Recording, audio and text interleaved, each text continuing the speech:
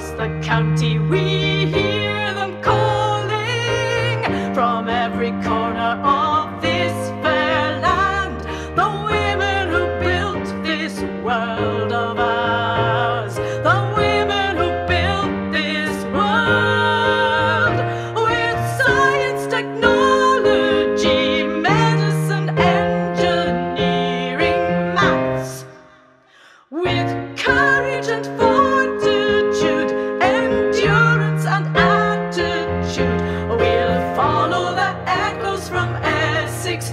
We're proud of the triumphs in Essex. We'll fight like the women of Essex to build a new dawn.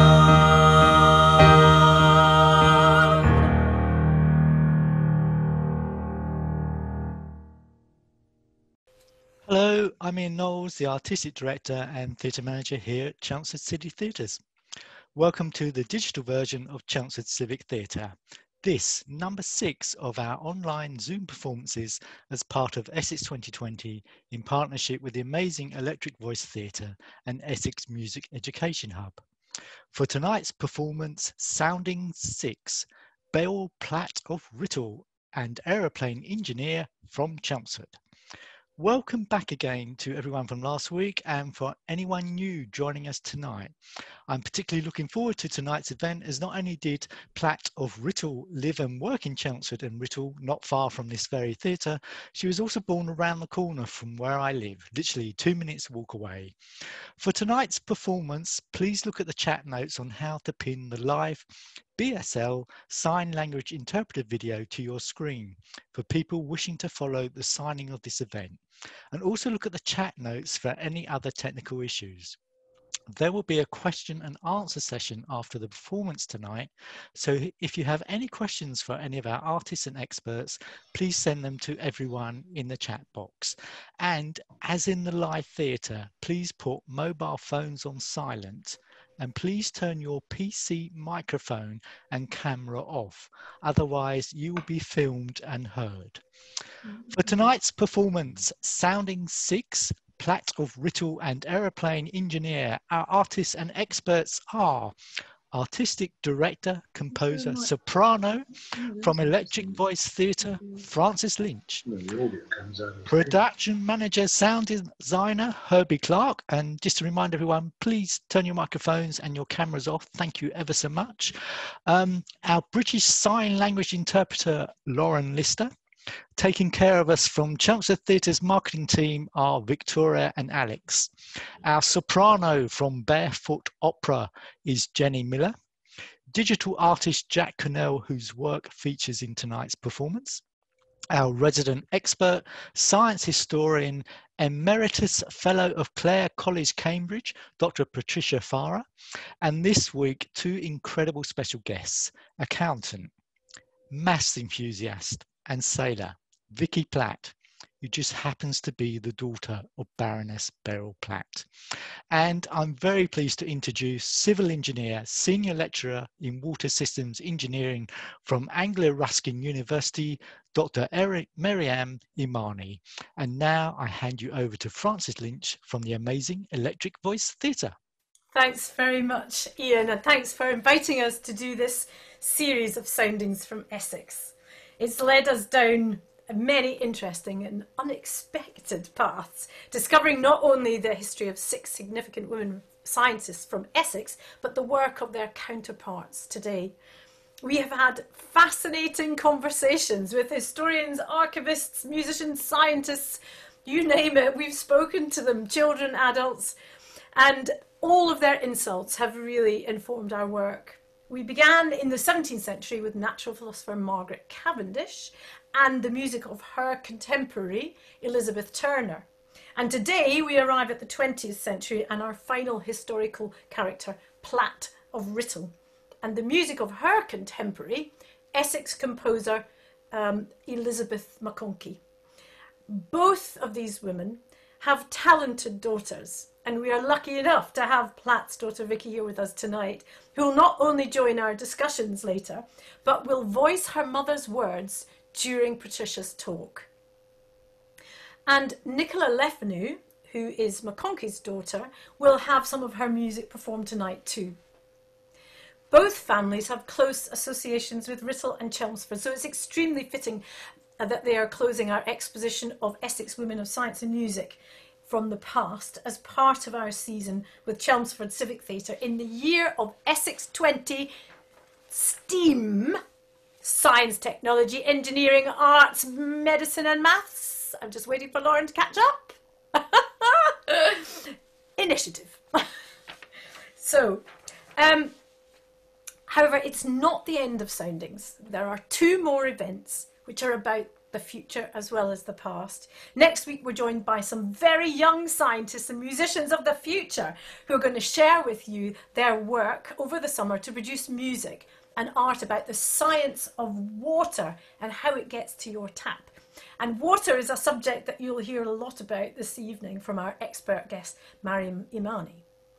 At our final event on December the 14th, we have the debut of the Essex Virtual Choir, who will be celebrating a great number of women of STEAM in Essex, who've been nominated by you, the public. Now, if you haven't nominated someone for the Forgetting to Remember project, please do before the 14th of September so we can include them in that tribute.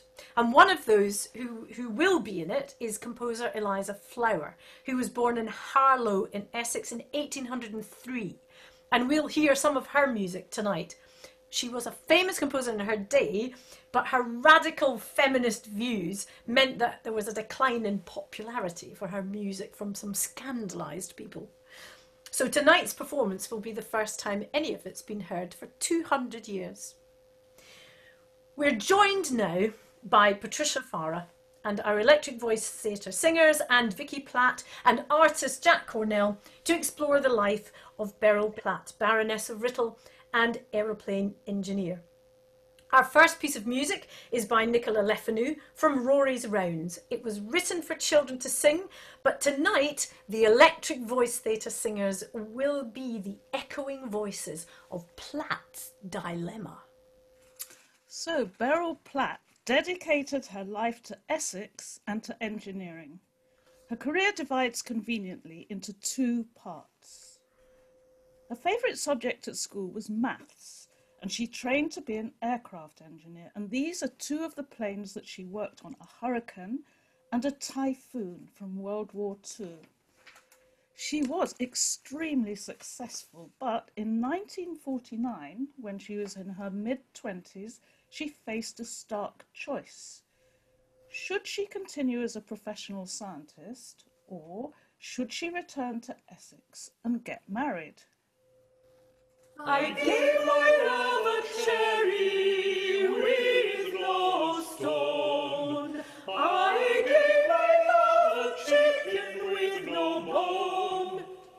I told my love a story with no end.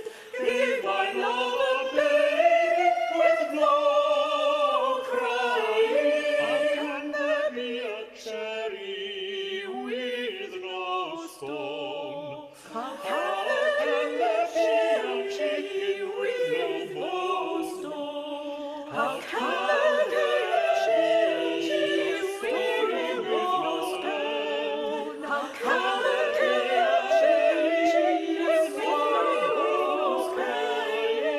How can there be a chicken with no end? How can there be a story with no end? A chicken with its body, it has no straw. A cherry with its body, it has no stone. A chicken with its baby, it has no grain. The story of my love, it has no grain. A baby when it's sleeping has no crying. A baby when it's sleeping has no crying. She chose Essex and her family. This is her engagement photo. But that didn't mean staying at home. She became an eminent politician. This photo shows Beryl Platt and her fellow directors of British Gas in 1993. She often found herself the only woman in a man's world, and she worked tirelessly to change that. She loved being an engineer, and she wanted other women to enjoy a scientific career as well. She founded WISE, the national campaign to increase the number of women in science and engineering. And you can see in the photo, she's awarding a prize to a younger scientist. Her entire life was overshadowed by both world wars. She was born 5 years after the first one ended, but its effects lingered on. As a child, she lived near Southend-on-Sea, and this painting shows you how it looked at the end of the 19th century. And on the horizon, on the right, the long pier extends right out to sea. And during the First World War, Beryl Platt's mother was stationed there as a Morse code signaller. Her father was abroad for most of the war, held captive in a prisoner of war camp, where his only consolation was playing his violin. Beryl Myatt and her younger brother James shared that difficult family background with many other children who were born in the 1920s, and during their teenage years they felt the possibility of another major war looming over them. She started by going to Westcliff High School for Girls in Southend, and while she was there, she met the young man she'd later be married to for 54 years. However, at the time, he condemned her as a swot. Men were still scared of women who were clever, especially when they were good at science and maths. Even her own father called her a bookworm. She was forced to leave Essex because her parents were so scarred by their wartime experiences that they moved away from the coast to be safer inland. And that was a very sensible precaution. In June 1940, many Southend children were evacuated to the countryside. She was safely at school in Slough, where the headmistress recommended that she apply to Cambridge. In 1941, she was offered a place at Girton College, which was then one of only 2 Cambridge colleges open to women, and she planned to study maths. She was the first member of her family to study at university, and it was so expensive, her father was reluctant to let her go. When she was in her 60s, Beryl Platt published a memoir called A Life of Surprises.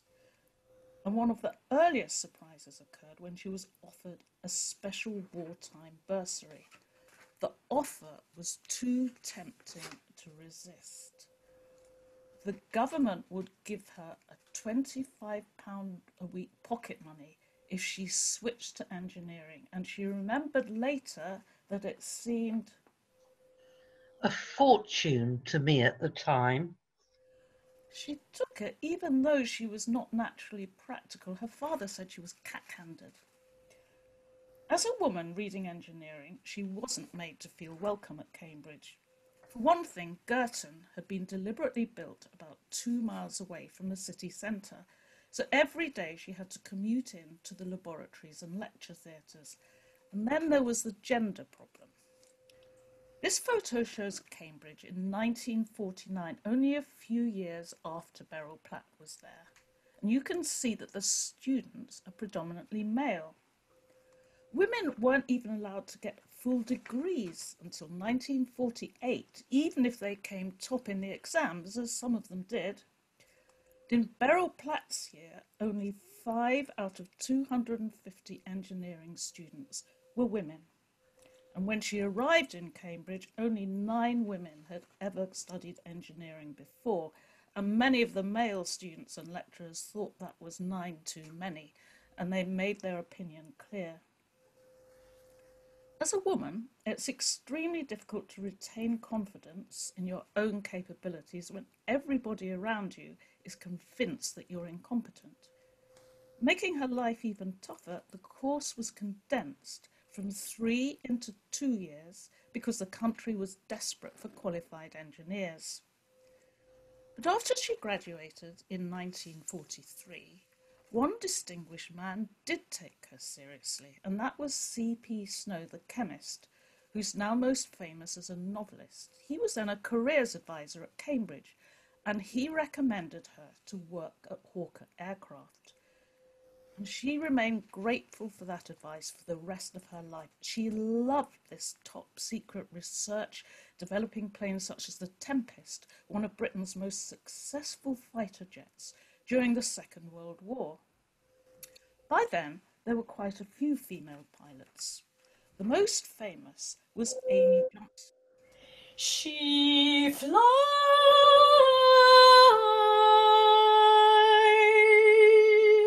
she flies,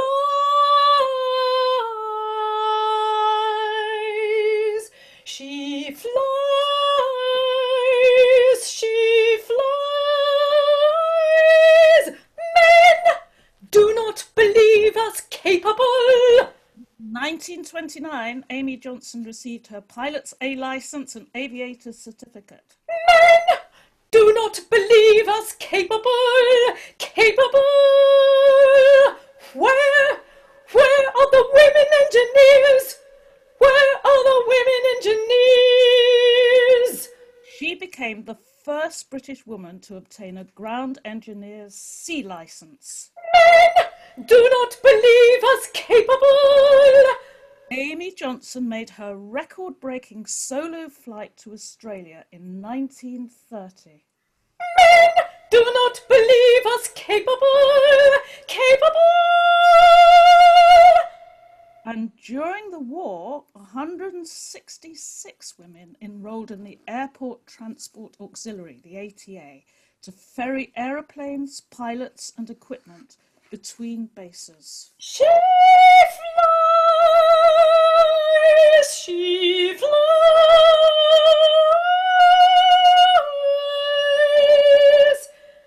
One of the first 8 was an Essex woman, Joan Hughes, who was born in West Ham, which then was in Essex. She was also the youngest. She was only 17 when she gained her pilot's licence. She flies,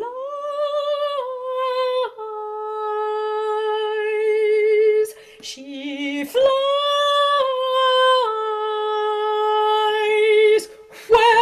Where are the women engineers?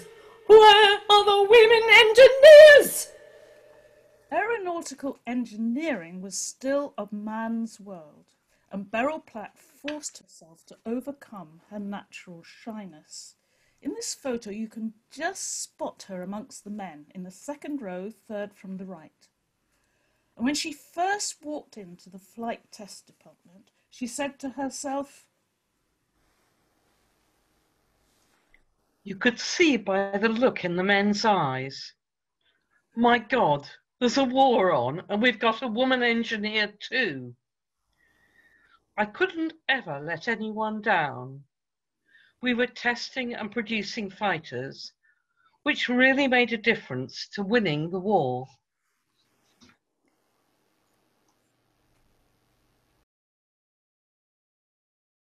Now pray we for our country, that England long may be the holy and the happy and the gloriously free. Now pray we for our country, that England long may be the holy and the happy and the gloriously free.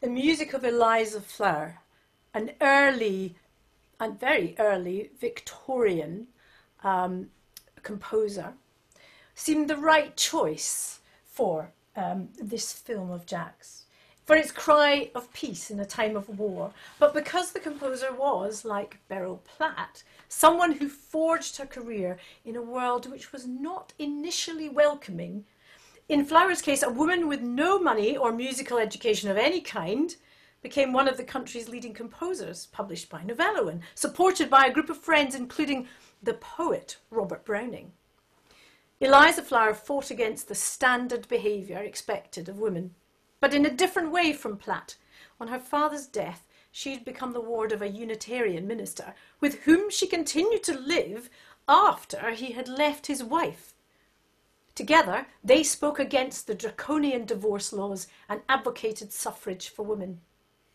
Eliza Flowers mirrors the men that Platt met when she first worked at Hawker Aircraft that you can see here. Flower was the experienced craft person, not like Platt, the educated theorist. She was one of only 3 women in the department at Hawker Aircraft. And while she had a posh Cambridge degree and knew all the mathematical theories, most of the men had left school at 14, but were excellent technicians with masses of experience. She often worked 70-hour weeks, but she was paid only £4 a week, far less than the £25 she'd enjoyed at Cambridge. Before long, her work was so impressive that her salary was doubled. And later she gave younger women some excellent advice. She warned them that they should never learn how to type, because if they did, they would get downgraded to being a secretary and serving the tea. On the other hand, she insisted that they should remain feminine, even when wearing dirty overalls, a view that now seems horribly reactionary. She followed her own advice and was still designing Hawker aeroplanes like this Hurricane at the end of the war. She'd been so successful that her boss offered her a permanent job, but she decided she'd had enough of military work, and instead she thought it more important to focus on aeroplane safety. For the next 3 years, she worked at British European Airways, designing protocols to reduce the risk of crashes and increase survival rates when accidents did happen. Then in 1949, she changed track and married the man she'd known in Essex as a child and had recently met again. Her husband, Stuart Platt, had been a captain managing the D-Day landings, and this is his photo. And although Beryl had not yet fallen in love with Stuart, remember he had called her a swot at school, she, like everyone at that time, would have been holding their breath, hoping for success. As Stuart watched his men plunge into the water heading for the beach, it's likely that overhead flew one of the planes his soon-to-be wife had built. So many women would have been waiting at this time and hoping their men would return. This sense of waiting in dread, particularly of women, of course it wasn't just women, but in this case of women left behind, is perfectly crafted in this next song by Elizabeth Maconchy, which is a setting of a Rudyard Kipling poem, Harp Song of the Dane Women, about wives waiting for their fishermen husbands to inevitably leave them for the old grey widowmaker. In World War II, this was not just the sea, but the machinery of war.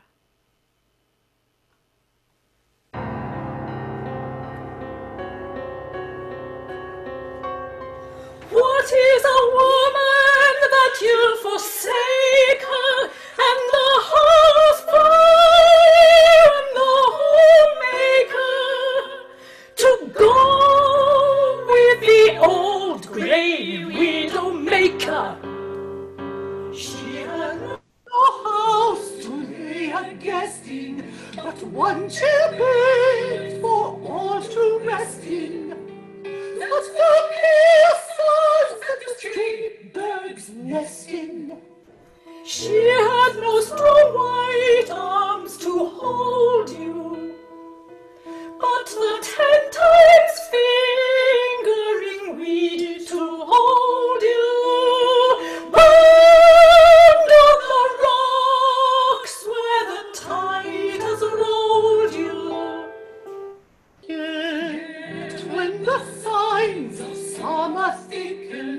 and the ice breaks, and the birch buds quicken.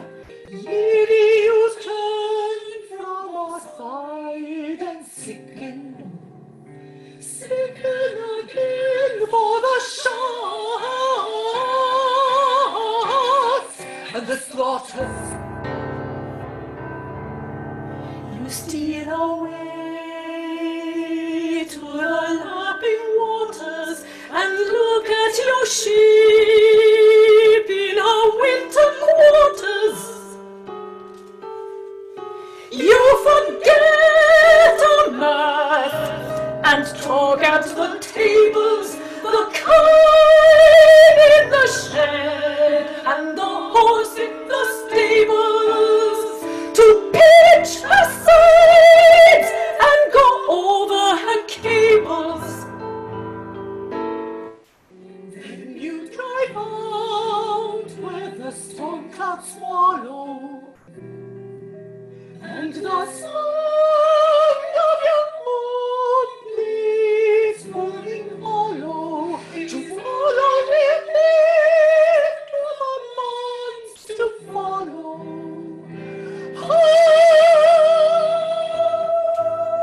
What is woman that you'll forsake her, and the hearth fire and the homemaker, to go with the old grey widow maker?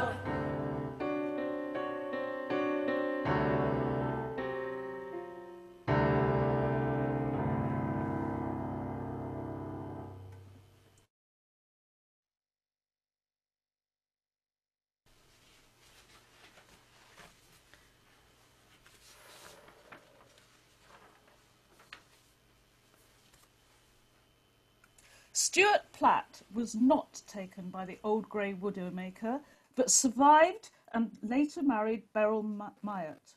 So like her own parents, the Platts were a post-war.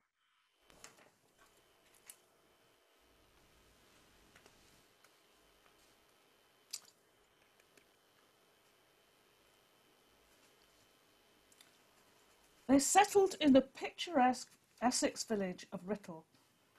Back then, getting married usually signalled the end of a woman's career. Her husband earned enough money to support them and their 2 children, but she refused to be a conventional housewife. Instead, she moved into local politics. Beryl Platt was a dynamic woman who converted being a councillor into a full-time voluntary job. Before long, she was elected to the county council, based in Chelmsford, and for 12 years she chaired the Education Committee, which after London was the biggest in the country. Essex schools were expanding rapidly because many families moved there after the war. Platt was an exceptionally energetic reformer who was determined that all Essex children should have first-class educational opportunities. She was extraordinarily effective and efficient, and accolades started to pour in. In 1981, she became a Baroness, Platt of Writtle, and for 5 years she chaired the Equal Opportunities Committee. There was a standard joke that she carried a screwdriver in her handbag, but she explained, "It's the symbol of my trade, and it's also jolly useful when the lights fail." She was regarded extremely highly and introduced many measures to improve women's education and ensure gender equality in every aspect of life.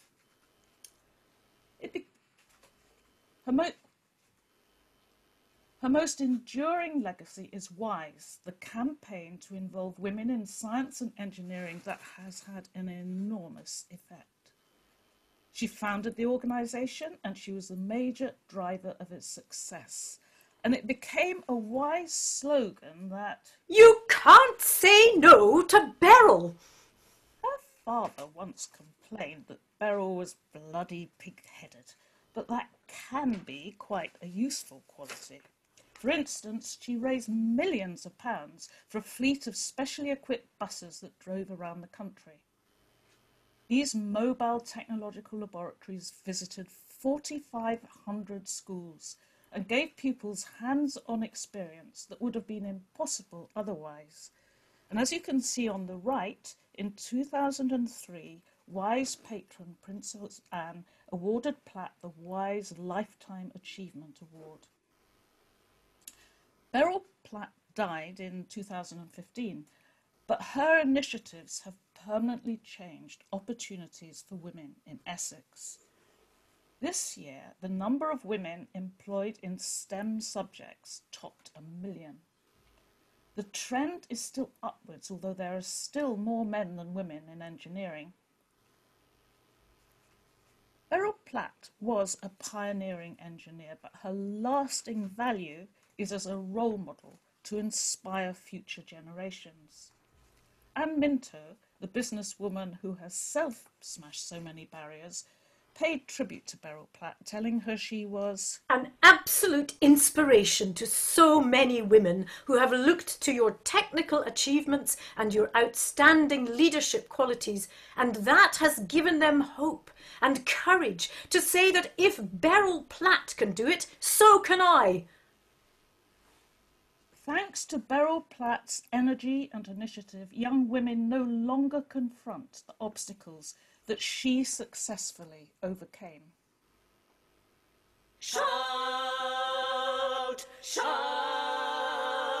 shout, shout, shout, up with your song, cry with the wind, for the dawn is breaking. March, march, swing you along, wide blows our banner and hope is waking. Ethel Smythe's anthem for women's suffrage, written in 1910, featured in the last week's soundings, about Florence Attridge, an early radio engineer at Marconi's in Chelmsford. It leads us to another engineer who is working in Chelmsford today, very close to the New Street Marconi site at Anglia Ruskin University, where Dr. Maryam Imani is a senior lecturer in civil engineering. Hi, my name is Dr. Maryam Imani, and I'm a senior lecturer in civil engineering, as Frances said, at Anglia Ruskin University in Chelmsford campus. I'm also a chartered civil engineer and a member of the Institution of Civil Engineers Essex Committee. I'm also school liaison officer of this committee, IC Essex Committee, and involved and engaged with STEM activities in the region. Well, my journey began with the first scientific book I received from my mom about Milky Way galaxy at age 6.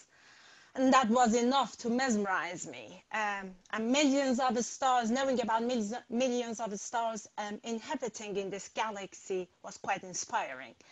And my never-ending questions from my mom. And that's it. I wanted to become a pilot. The only way that I could figure out at the time that can help me get closer to the galaxy. A year later, at age 7, I got a giant Lego box, and I can say that was the game changer at the time. It brought me down actually from the sky to the earth. I started enjoying and loving making things like buildings, roads, bridges, anything that you can make with the Lego. And then my passion for geometry and maths led me to study maths and physics in high school.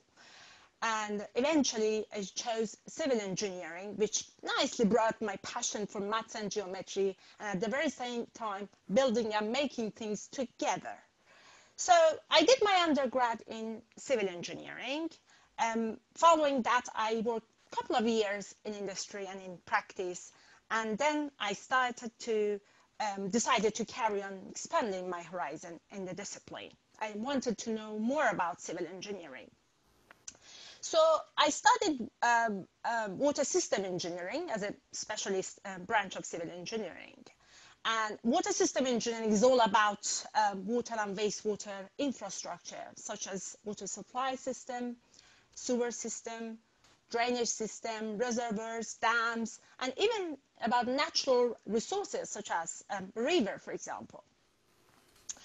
After that, new doors were opened, and I got to know many world-leading civil engineers around the world in this field, and that was a turning point. It transformed my life from a practice-focused engineer towards a more scientist-type engineer. So my journey continued when I got my scholarship for a PhD at Exeter University.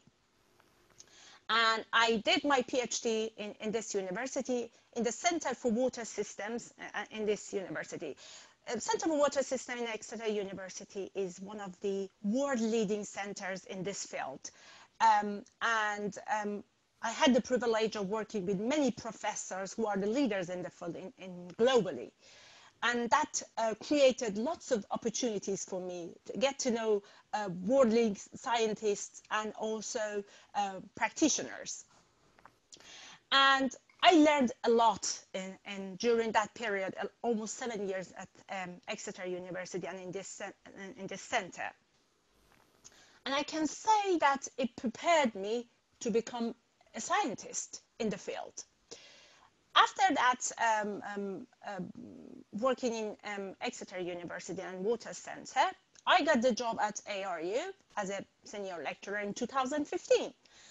And my journey, my teaching and research career began at that time. Since then, I've been teaching different modules in civil engineering, such as hydraulics, fluid mechanics, flood risk management, hydrology, water infrastructure, and so on, a combination of taught and lab-based works. Also, as an academic, I've been involved in several research projects as a principal investigator, as a corresponding investigator with national and international collaborators, again with national and international funding bodies.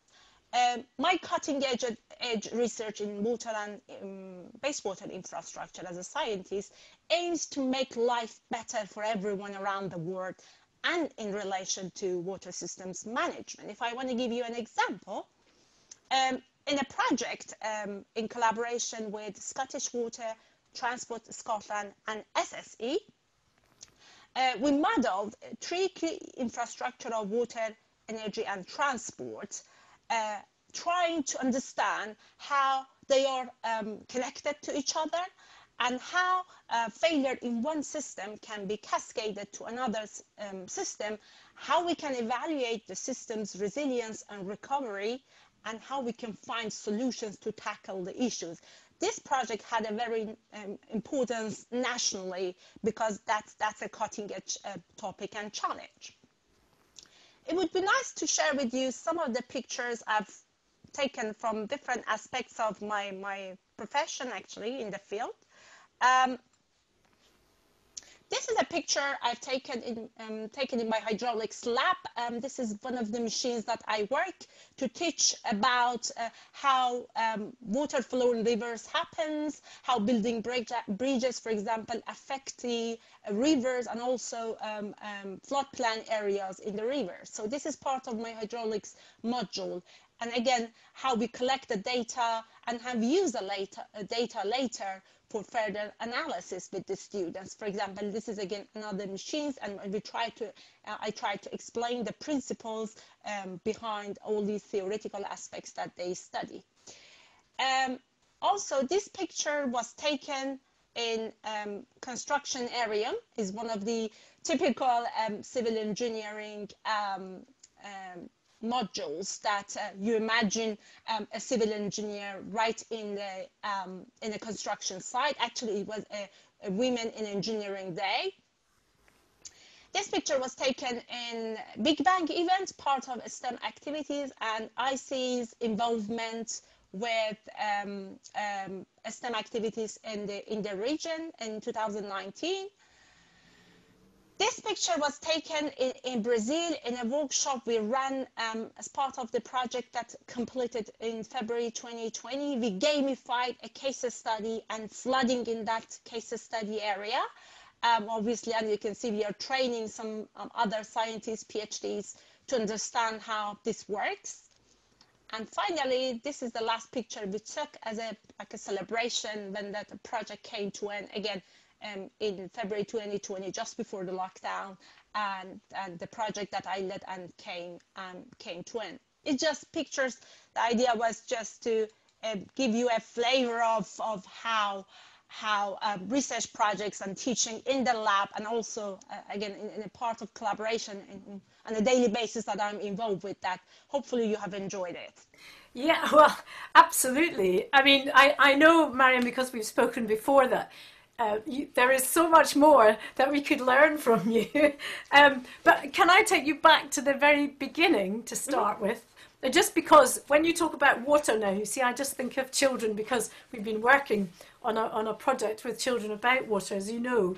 And you mentioned that you had a love of maths right from the offset, which is very like the Victorian mathematician and astronomer Mary Somerville. You were fascinated, like she was, with the stars as a child. And I just wondered whether that was something that you still were fascinated by. Oh, Francis, I still enjoy it.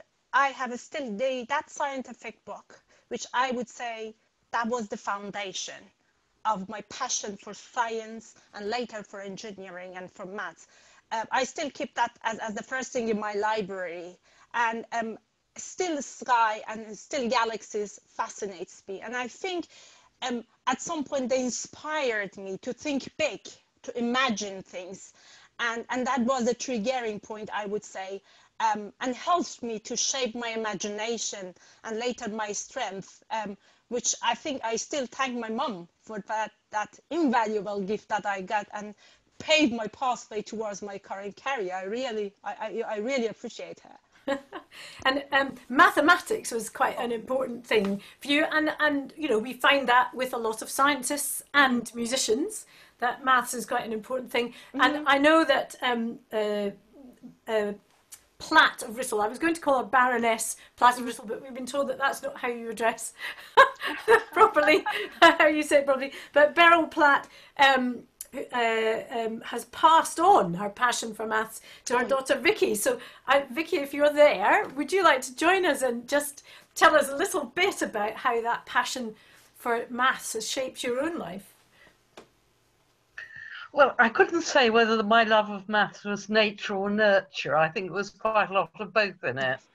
But I was never discouraged in maths.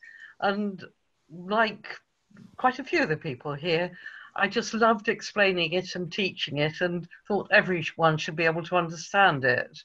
When I taught in Ghana, I was teaching a class of 55 and there were only about 10 girls in it and the rest were boys. And to start with, the girls really weren't doing well. And so I stopped the class and said, look, everyone can do maths, but you've got to be able to believe you can do maths and think about it and go ahead. So everyone here can do maths. And the girls' maths got so much better just instantly. It was wonderful.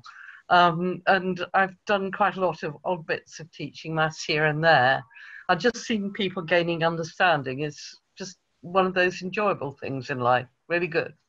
It's great when people have inspiring maths teachers. I mean, you know, and I know that you are one of those, Vicky. I just wondered, Maryam, did you have an inspiring maths teacher? In fact, I did. I did have inspiring. First of all, I had the teacher in geometry in high school. He had I have never seen, I've never had after that a teacher with that passion for math and geometry. At a time we had blackboard and chalks, and he had a lot of colorful chalkboards actually, and bringing all these chalks to the blackboard and trying to draw things, and from the eyes of I don't know, 13, 14-year-old, 16-year-old teenager, that was mesmerizing. He definitely played a very key role. I keep paying him visit. Now he's retired and visiting him and talking to him. But yes, I still have, and I think I had that I would say, role model in maths. Yeah, and I know that you both have a wide experience of teaching, and Maryam, you're doing that now. And I was thinking, Vicky, earlier, Patricia was talking about your mother having been cack-handed and totally unsuitable, in fact, as you'd think, for an engineer. And I'm just wondering if either of you have ever come across anyone that you've taught who doesn't seem to be the right sort of person for the job, but in fact turns out to be. Well, the range is so wide, you know, from the theory to the practice. You know, there's a wide range of people who can actually have a role in engineering. And I think my mother was very keen on people who are practical, even though she wasn't that practical herself. And I do remember, actually, there was a child at school, a contemporary of one of my children, and the teacher and the mother were despairing of the child. And I said, look, he's really bright. He was highly dyspraxic, so his handwriting was atrocious. And I said, he's really bright. He'll go far. Don't worry. And he ended up with a master's in mechanical engineering. So there was a bit of talent spotting there.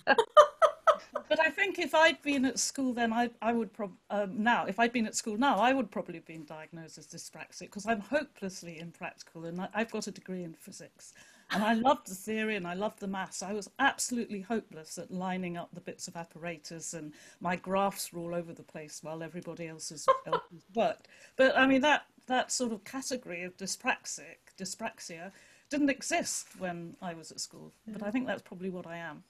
Vicky, and then my mother found the mechanical drawing, which you had no computer to draw with. She found it really hard. Absolutely, yeah. I can. You told us a little story about what she had to do on her first day at work, Vicky, which I think everybody would love to hear. So she arrived at work, and I think she was wearing her best white, or you know, a really nice dress. And they thought, oh, we'll see what she can do. And they put her in an aircraft and said, right, take the instrument panel apart and put it back together again. So out came the screwdriver. And I think her best dress was probably wrecked. But she managed it despite all her lack of manual dexterity. It's very unlike you, Maryam, because you learned that you were good at that kind of thing with your Lego. Well, yeah, actually, in fact, yes. My dad had a passion for civil engineering, I would say. He was always imagining me in a construction site, and he encouraged me all the time. But he had a passion for maths too. He used to do complicated calculation in his brain, never used calculator. And I was always fascinated how he does that. And playing with him, getting to understand how he does that was one of my hobbies, to just sit with him whenever I could find him, to figure out how he does that. And in fact, I squeezed myself. First year I joined ARU to teach mathematics, and I did that for 2 trimesters actually. One of the key things I think in liking or disliking maths at some point could be because students need to understand the application of all these equations, calculations in a real life application. And one of the things that I did when I taught mathematics is just to explain this is not just about the equation with or certain constraints. These are the applications. As engineers, we need to understand the applications behind those equations actually. And that's one of the, I think that plays a very key role in better understanding of that and liking that. Mm. And you mentioned as well, Vicky, that your mother was quite shy, in fact, to begin with. And I was thinking about her turning up with all these men and, not being very confident, being a little bit shy. It just seems like an extraordinary thing to have done. Yeah, I mean, it even started earlier, actually, because when she was at Slough in the 6th form, she had to go to the boys' school to have the physics lessons. And so she was the only girl there. And I think the boys thought it was quite funny. And one of them got the piano and played If You Were the Only Girl in the World. And she was excruciatingly embarrassed by it. And I don't really quite know how she overcame her shyness, but suddenly the confidence built up and she was sort of unstoppable. But she just worked at it and wouldn't take no for an answer. And I think that's really important in whatever you do. Just keep chipping away and don't be discouraged. I think it's also very helpful to learn that other people also underneath might lack confidence. I mean, your mother just looks so powerful and competent and efficient, as though nothing in the world would worry her. And I think for younger people to know that someone older does feel worried inside is actually quite helpful, because otherwise it's too easy to assume that you're the only person in the world who's a bit anxious, whereas in fact most of us are melting away inside most of the time. Or perhaps I'm just speaking for myself. In fact, I experienced that as well, Vicky. I was the only female student at my time when I did my undergrad in the class. For 4 years, I needed to live with these boys. And we used to have a number of for example, modules that they needed some lab work, team working, actually. So for the first few times, I was pushed by my classmates, male classmates, to, oh, you just keep a record of data we collect. So I was the note taker, I was the recorder. That happened that I realized when it came to assessment that they had a lot to talk about from the hands-on experience while I was pushed aside. So in addition to my technical knowledge, I needed to tackle all these or promote my softer skills, how to overcome these boys. These boys could be a sample of a real life condition. If I don't manage to tackle that and overcome this issue, I would never be successful in my future career. I cried for my dad that is the situation, but he didn't accept. Joab, find your way, or if there's not any way, make way to break through. And that was exactly something I experienced as well. So it sounds as if you were rather the same as Beryl Platt, frankly. Exactly. And when I have lab sessions, for example, that I only have one female student in class, it happened. And I see that sometimes girls might be shy, they stay aside, they start recording things. So I put them on a rotor and I make sure the girl can get equal opportunity, hands-on session experiences and the boys. This is something I reject. I don't accept girls standing aside, staying in a shy mode or something. No, definitely I work on that. That's definitely something that your mother would have approved of, Vicky, given her her work on promoting women in sciences. Definitely, yeah. She was, gender equality definitely was an issue in our family when we were younger. But my father was very secure. He was not an academic, but he was very practical. And when he built a boat when I was about 12 or 13, and so I used to go down as the free labour, and he taught me to use circular saws, cut up, do woodwork, and help make the boat. And that was great. So the practical aspect was sort of also available in our family. And what happened at home? Who was in charge of the cooking? Well, actually, when my mother was, by the time I was 11 or 12, my mother was out such long hours, I usually did all the cooking for supper when she came home. But I would say on the whole, my mother was in charge of the kitchen. My father, he would cook on the boat and he would cook when my mother was working in Manchester, but he left her to it. And were you treated the same as your brother? Oh gosh. Well, the can-do attitude and achieve everything you can, that was certainly, we were treated the same, but we were so different, we were not treated the same at all. But we weren't, we weren't sort of discouraged, but we were very different. What about in terms of educational opportunities? Were you given similar educations? Yes and no. I think the secondary school I went to, the girls' school, was very poor, in fact. But I recovered in the sixth form and went to a much better school. It was rescued. But, the opportunity was there. But a lot of girls' schools when I was younger were pretty poor. They're still quite often not a bit weak on science and maths. I mean, I think that's a problem for young women who want to study science. Yes, actually, that was a particular problem we had. If we were promoted into the top set to do advanced maths for O-level, there wasn't a maths teacher available. So I remember at the school I had an 1874 book to read to get, maths, advanced maths. I did get it, but, not with a shining grade. I needed a good teacher. So I'm just wondering, we could probably chat for hours, but I'm just wondering, Victoria, if there are any questions from the audience for our experts today. Hello, yes, we have got a few, so thanks very much everyone for putting them into the chat. I'll try and get through them all before 8 o'clock, but if there is anything you want to ask, then please feel free, and if I've got time, then I'll read it out at the end. So the first one is for Dr. Fara, and that is, are there any schools/buildings named after Baroness Platt? Not that I'm aware of, but I think Vicky might be better placed to answer that. Do you know of any? Yes. Oh, good. There are quite a lot of school blocks. So St Albans High School, which isn't so far from me, has a Platt block.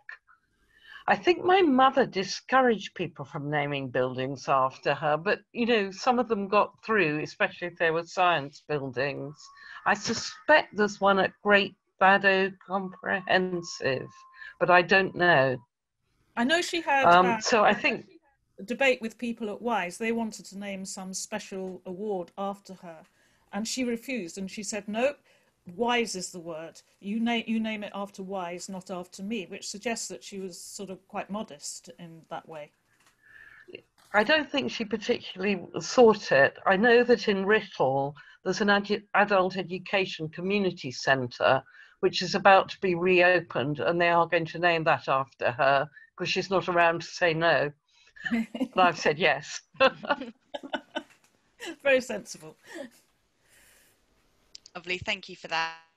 Next one is for Vicky, and did Beryl talk about her experiences as chair, as she was the chair for 5 years during the decade when Margaret Thatcher was Prime Minister, who famously had few women in her cabinet? So did she ever discuss that with you? This was for Vicky, sorry.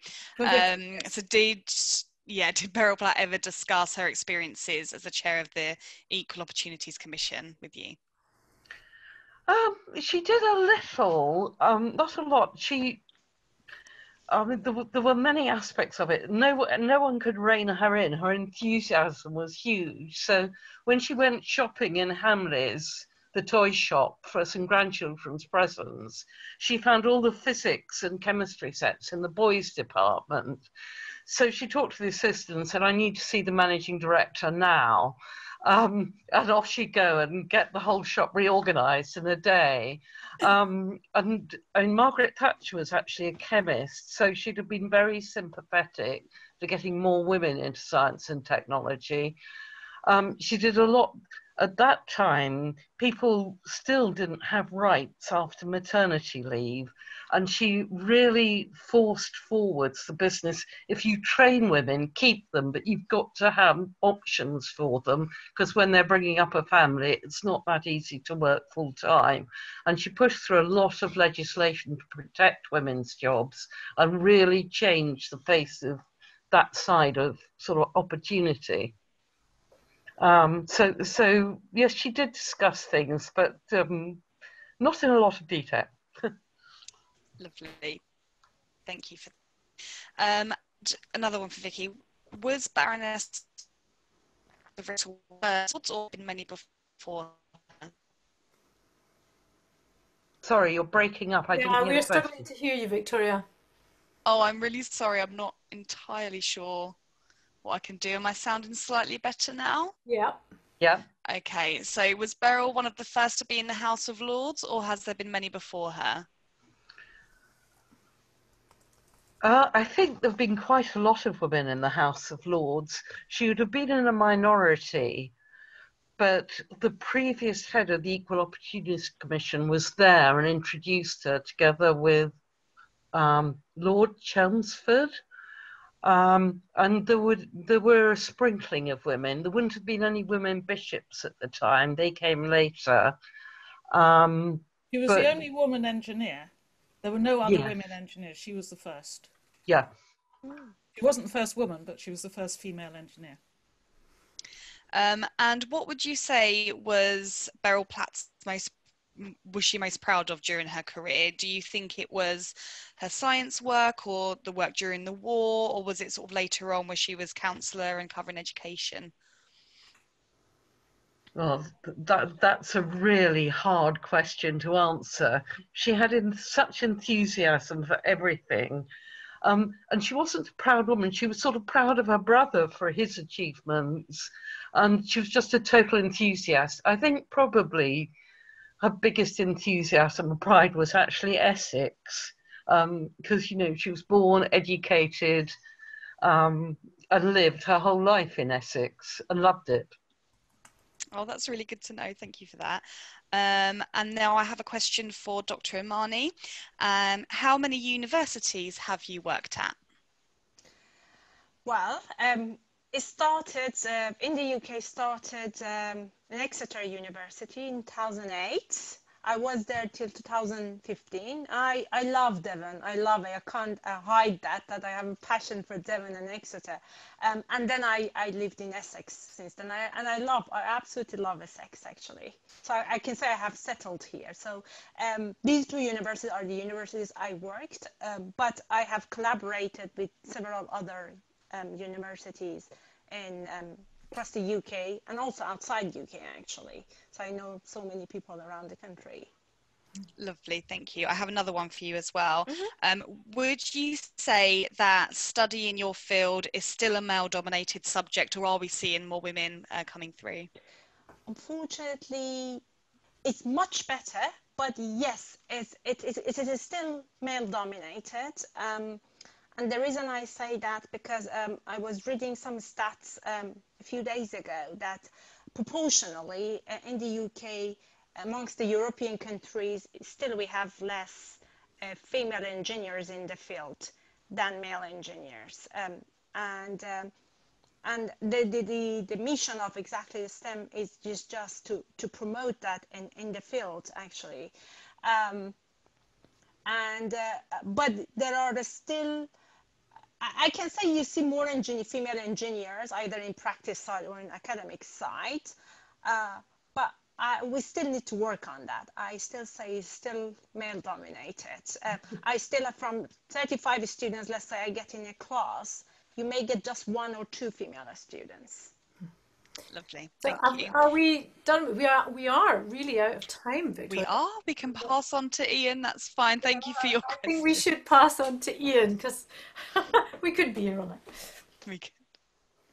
Oh, okay. That's very kind of you. I feel very humble listening to all our amazing experts tonight. Actually, all I ever do is get up on a stage and ponce around in fancy outfits.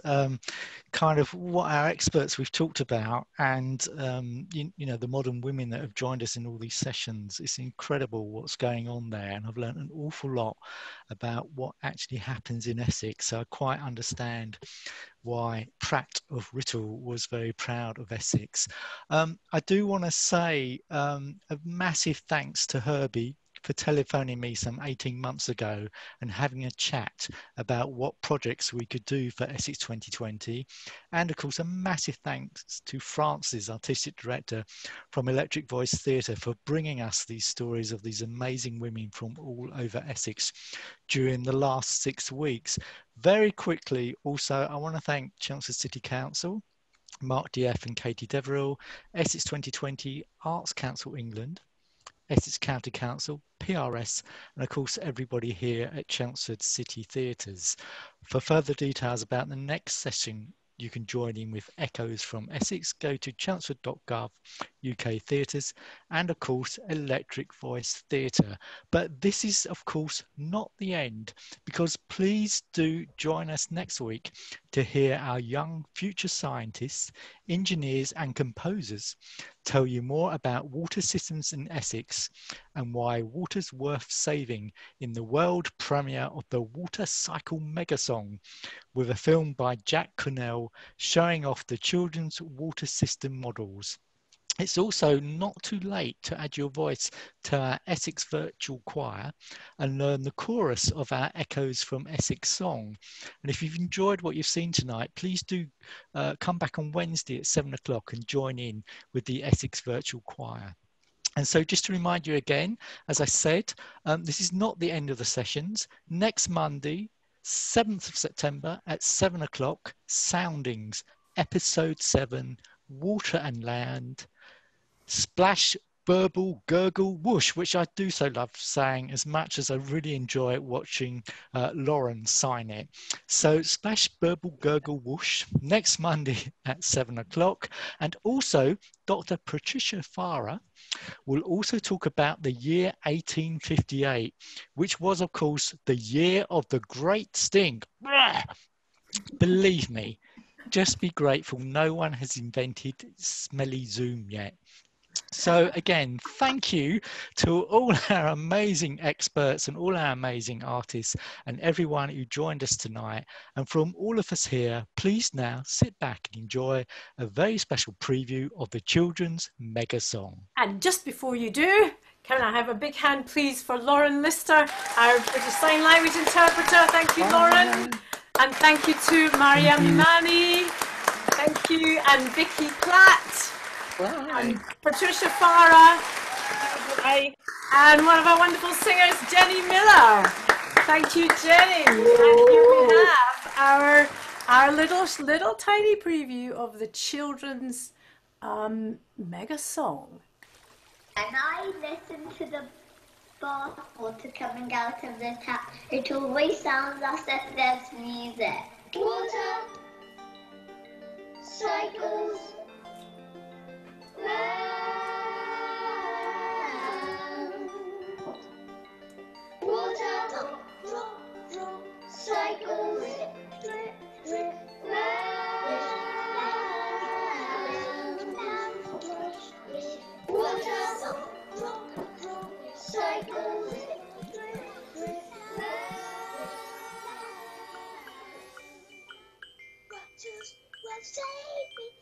Rogers will save me. Rogers will save me. Rogers will save me. Rogers will save me. Rogers will save me.